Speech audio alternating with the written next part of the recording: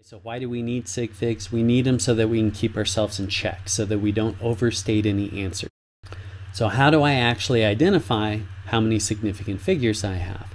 A sig fig is any known number that is not simply a zero that is a placeholder. So let's see what I mean by that.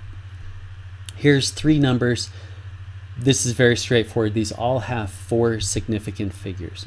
I can put this number down here. Boom, that's 3 significant figures. This one here, that's 6 significant figures.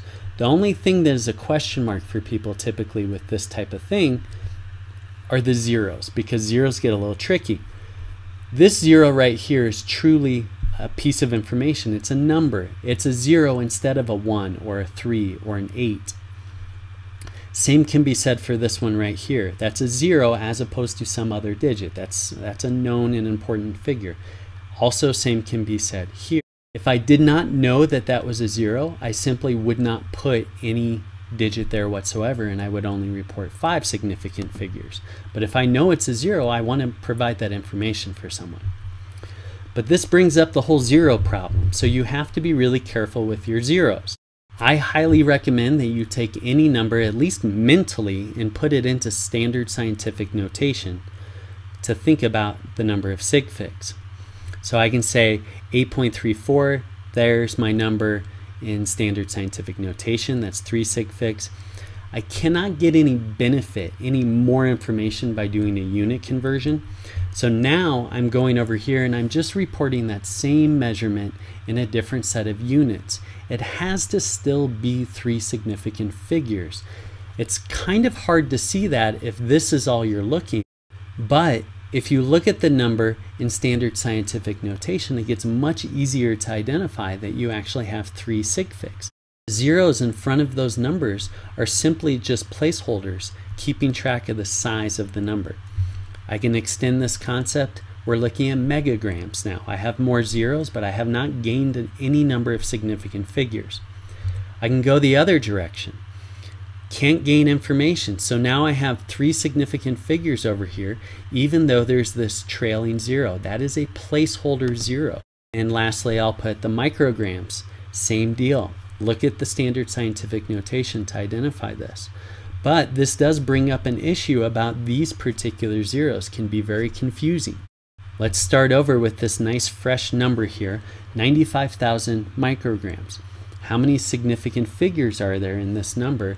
It's not particularly clear. What somebody should do in an event like this is they should report the number in scientific notation. You can see here that I'm very clearly identifying that this is only 2 sig figs. Whereas if I actually know that the next digit over is a 0 as opposed to some other number, I can write it like that. And I can show that here.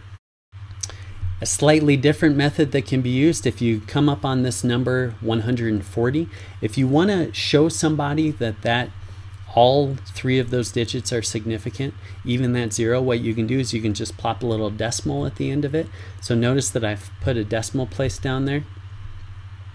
That indicates that all of those digits are significant. And I gave another example there with the 10. So if I walk up on a 10 with a dot after it, I know that those are both significant. It's not just a number that was rounded to 10. As another quick aside, not all numbers are the same. Some numbers are considered to be exact, which is to say that they would have an infinite number of significant digits. For example, I have 4 beakers. 4 is not a measured number. That is something that is exact. I can assume that that is 4.0000, however many zeros I want, in order to make sure that it is never a limiting factor for me. Many conversion factors are also considered to be exact values, like 12 inches by definition is equal to 1 foot, 2.54 centimeters by definition is 1 inch. So when you have those exact conversion factors, you can use those too as having an infinite number of decimal places. A different way to say this is that there is no new uncertainty that is all of a sudden put in because I'm using these conversion factors, or that counted number. Okay, that's how we identify them. So now how do we use the things? Turns out that it depends on what type of mathematical operation you're looking to do. We're going to start by looking at multiplication and division. That's the easiest for us because we use that in our example. All you have to do here is first identify the number of significant figures in all your measured values, and then report your final answer to the same number of significant digits as your limiting one, as your smallest number of sig figs on your measured value. And that's all you have to do. You just have to remember that some numbers, like counted values and some of those conversion factors, have in theory an infinite number of sig figs. Addition and subtraction we haven't talked about yet. It's a little bit different. This time I am actually interested in what the decimal place looks like. Let me just start by showing you an example here. So this is what not to do when you're dealing with significant figures. 4.3 plus this tiny little number is not equal to this 4.30002. That would be gaining me information that I don't actually know. I cannot go from 2 sig figs and 1 sig fig to all of a sudden getting 6 out of this. Something is wrong here. The way that you must handle this is you have to say that I have this 4.3 value, and then I'm going to add to it this incredibly small amount. And what do I get when I'm done? I still get 4.3. I have to cut things off wherever my smallest shared decimal is. That happens to be right here for these particular numbers. Conceptually, what we're doing is if I have a swimming pool and I say there's 20,000 gallons in it, and then somebody takes an eyedropper and puts an extra drop in there, I'm not going to take into account the volume of that eyedropper that I just put in there. It still has to be that 20,000 gallons. You wouldn't say 20,000.000 and so on, 2, because of that eyedropper, because you don't know that first big number that precisely. Notice that we have not gained any sig figs here. That's a good thing. That means we're doing it right. Unfortunately, it is possible to lose significant figures. Let's look at the subtraction process. I have 4.3 minus this very precise number, 4.00002. 6 significant figures. I do that subtraction, and if I do it correctly, I end up saying that I have now just 0.3, 1 sig fig. I don't know how this bigger number was varying way back here, so I can't really say that this was accomplishing a whole lot. The last topic that we're going to look at can be the trickiest for a lot of people. By the time you're doing significant figures in a science class, sometimes you haven't really done much with logarithms in a math class. But let's take a look at this anyways. Logs deal heavily with the scale of a number, how big the number is. After you take the log of a particular number, you're going to get out something that has a decimal, probably, and only the digits to the right of the decimal place are significant.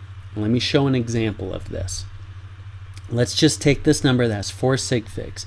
What I'm going to do, I'm going to put in scientific notation. So here it is. Now I'm going to take the log of this number. It's the same to take the log of either of those, but I actually want to consider the one on the right because I'm going to use the property of logarithms where log of a times b is equal to log of a plus log of b. So I can say this and I can split it up. Now what I'm going to do is I'm going to reduce each of these to a number here. The first one, the first term is going to go to this, which I haven't rounded, this 0.5385 and so on number. The second term, though, is interesting because it is exactly 2, or an infinite number of sig figs, 2.000, etc. Now I add those two things together using my significant digit rules that I've learned before. I'm going to give 1, 2, 3, 4 significant digits on this log number because I started with 4 significant digits up here. That's what I'm discussing up here, where only the digits after the decimal place are significant. You can see I rounded this one up to a 6. Okay, so I add them together. There's my final answer. This number, though, only has 4 sig figs that I'm reporting. If you're more of a visual pattern recognition type of person, you might like this table that I put together. Notice I'm taking the same number, except I'm changing it by a factor of 10 each time. If I write in scientific notation, it looks like this. It's kind of easier to see that way. 4 sig figs every single time. Then I'm going to take the log of those numbers, and notice that the only thing that changes up front here is that first digit. Notice that all of these are remaining the same. I'll talk about the difference here in just a moment. But these are not rounded, so what I'm doing in this last column is I'm showing the appropriately rounded numbers because of significant figures. If the difference between the bigger than 1, smaller than 1, so I'm talking about over here, the back end of these things, if that was confusing to anybody, I might be able to help out. First of all, though, notice that if I were to take the back part of this and add it to the back part of that, it's going to be exactly equal to 1. There's just a pattern that's going on here with logs. If we go back to my original proof, let's pretend that I had used a slightly different number, so I'm going to mess with this part that I've highlighted here. Instead of being 10 to the positive 2, let's pretend that it was 10 to the negative 2 as my original number. Then it would have been exactly -2, or infinite sig figs. Then I would add together this first term plus a negative number, and that's where I would have ended up with this new number here that has a slightly different back part. Exponentials have to follow the same rules except go in reverse. I'm going to use the example of pH since that's a common example for this. I'll say pH 5.62 only has 2 significant figures. We're doing the reverse here, so only the ones after to the right of the decimal are significant. So if I did my anti-log here, if I did my exponential and went 10 to the negative 5.62 so that I could convert this pH into a concentration of my H+, that's, if you don't know what I'm talking about, just kind of take this as a given that this is how you would do that. But when I do this calculation here, I would get this full number here, which is not rounded. But as I stated before in blue, I only started with 2 significant figures, so I would round my end concentration here down to 2 significant figures. All right, we went through a ton of stuff, and hopefully you picked most of it up. If not, go back and you should be able to hit pause if you want to look at any of the slides in more detail. But for now, if you think you got it, you should let your computer know.